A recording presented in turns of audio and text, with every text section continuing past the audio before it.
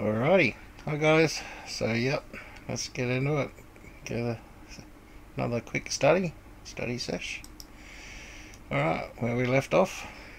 Study. Mary visits Elizabeth. A few days later, Mary hurried to the hill country of Judah, to the town. Okay, we're on NLT at the moment there, so let's go a quick one. Judea. Alright, so, and town. So it's got Judah, of Judah. So, and it doesn't, there's not saying town there. So you can see town. So, as we know, the Strong's was not written for any other Bible. So, we've got to use the KJV.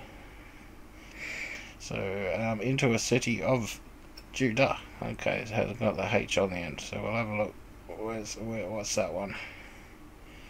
Of Judah. Okay. And these aren't the same, by the way. When you look at the number for that last one that came up, Judah, that was actually the other people. So this is a city. Okay, the region occupied by the tribe of Judah. Okay, and it's saying there Palestine. Alright, or part of or a place in Palestine. Okay, so there's that.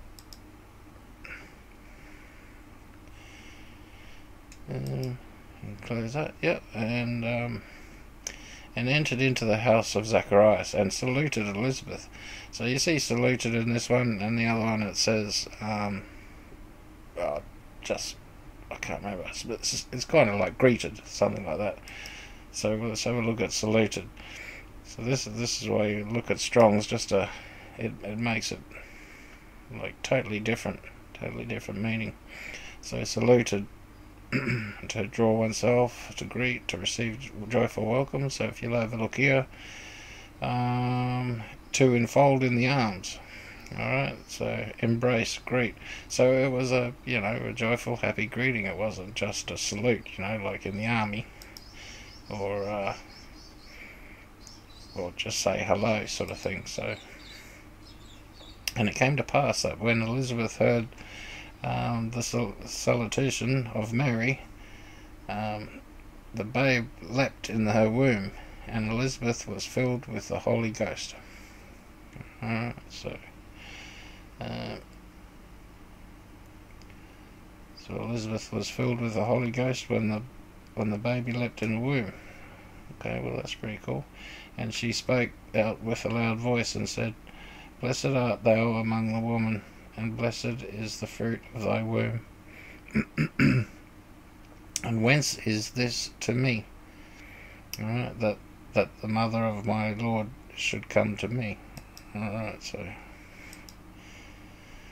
let's have a look here. I hate how it does that. It takes you all the way to the top. Where is it? Okay. So, at the sound of Mary's greeting, Elizabeth's child leapt within her, and Elizabeth was filled with the Holy Spirit. Elizabeth gave a glad cry and exclaimed to Mary, "God has blessed you above all women, and your child is blessed. Why am I so honoured that the mother of my Lord should visit me? When I heard your greeting, the baby in my womb jumped for joy. You were blessed because you believed that the Lord would do what he said." Alright, so that's by faith. There we go. Mary responded, "Oh, how my soul praises the Lord, how my spirit rejoices in God my Saviour." Well, should see if that says Yeshua. Let's have a look. Saviour.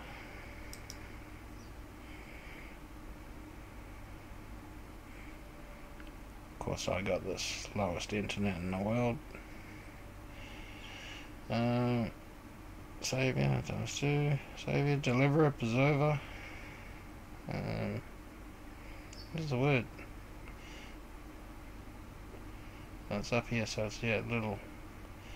It's different. It's not Yeshua, it's a different Saviour.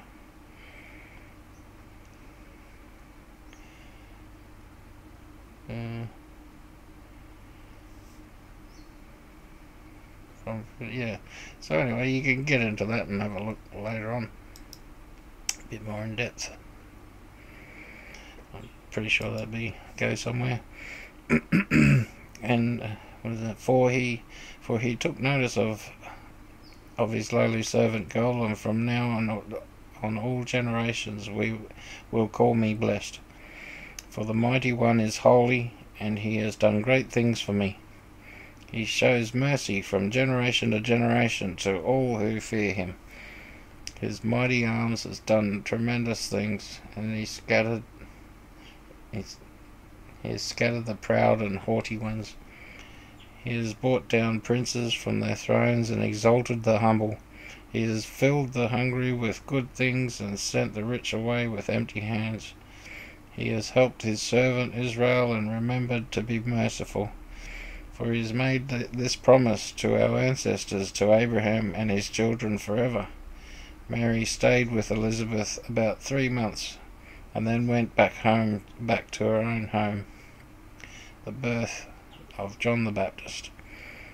When it was time for Elizabeth's baby to be born, she gave a birth to a son. And when her neighbours and relatives heard that the Lord had been very merciful to her, everyone rejoiced with her. When the baby was 8 days old, they all came from the circumcision ceremony and wanted to name him Zachariah after his father. But Elizabeth said, No, his name's John. What? They exclaimed. There is no one in all your family by that name. So they used gestures to ask the baby's father what he wanted to name him. He motioned for a writing tablet, and to everyone's surprise, he wrote the name John. His name is John. Instantly Zachariah could speak again, and he began praising God. Awe fell upon the whole neighbourhood, and the news of what had happened spread throughout the Judean hills. Everyone who heard about it reflected on these events and asked, What will this child turn out to be? For the hand of the Lord was surely upon him in a special way. Zechariah's prophecy. Then his father Zechariah was filled with the Holy Spirit and gave this prophecy. Praise the Lord, the God of Israel, because he has visited and redeemed his people. He has sent us mighty Saviour from the royal line of his servant David, just as he promised through his holy prophets long ago. Now we will be saved from our enemies and from all who hate us.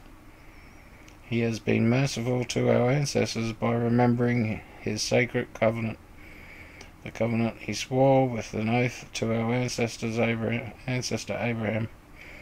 We have all been rescued from our enemies, so we can serve God without fear, in holiness and righteousness for as long as we live.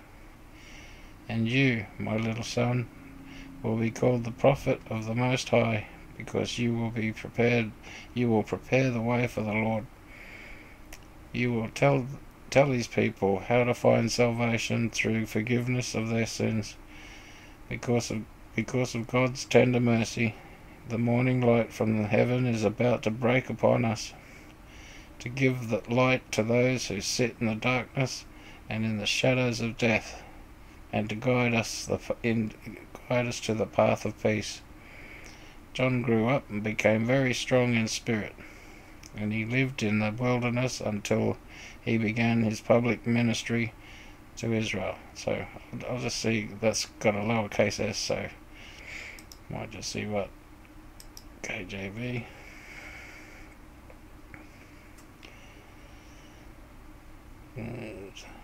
So you sort of got to take notice of these, whether there's a capital at the start or not.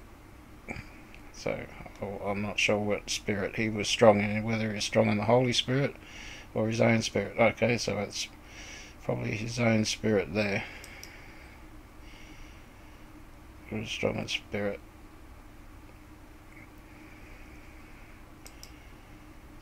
Have a look there.